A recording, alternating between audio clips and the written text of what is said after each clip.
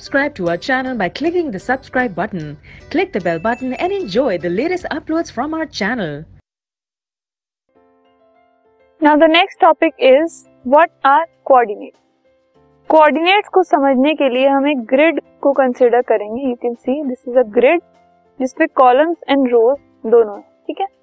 अब जो कॉलम्स हैं इस ग्रिड के उनको नाम दिया गया है A B C D E F. ठीक है, etcetera. A B C D E F ये कॉलम्स है.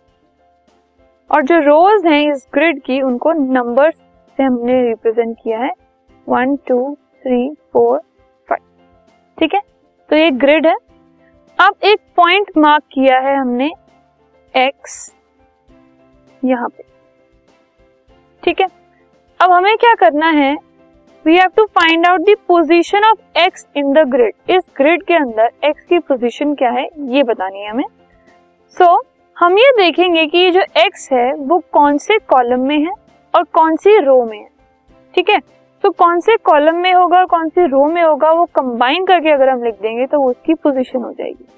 तो कॉलम अगर हम देखें, so this is the column which is C. C column में है x. और अगर हम रो देखें तो दिस इज द रो जो कि है 3. सो कॉलम सी रो 3. अब इसको यूज करके अगर हम देखें तो इसकी पोजीशन हो गई C3. फाइन.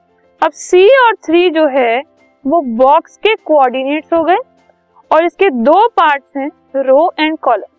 तो जिस तरीके से हमने x की पोजीशन बताई है वैसे ही हम पॉइंट्स की पोजीशन भी बता सकते हैं. ठीक है, तो जो पॉइंट्स की पोजीशन के दो फैक्टर्स होंगे, जो पार्ट होंगे, उनको हम कोऑर्डिनेट्स कहते हैं. फाइन. तो जो हम ऑर्डर्ड पेयर लेते हैं, ऑर्डर्ड पेयर में जो दो नंबर्स होते हैं वो नंबर जो हैं वो कोऑर्डिनेट्स होते हैं उस पॉइंट के. जैसे कि C और 3 इस बॉक्स के अंदर जो x है उसके कोऑर्डिनेट्स हैं. Fine. So this was just an example. Proper तरीके से किस तरीके से हम कोऑर्डिनेट्स को डिफाइन करते हैं, पॉइंट की पोजीशन देखते हैं, वो हम आने वाले टॉपिक्स में देखेंगे.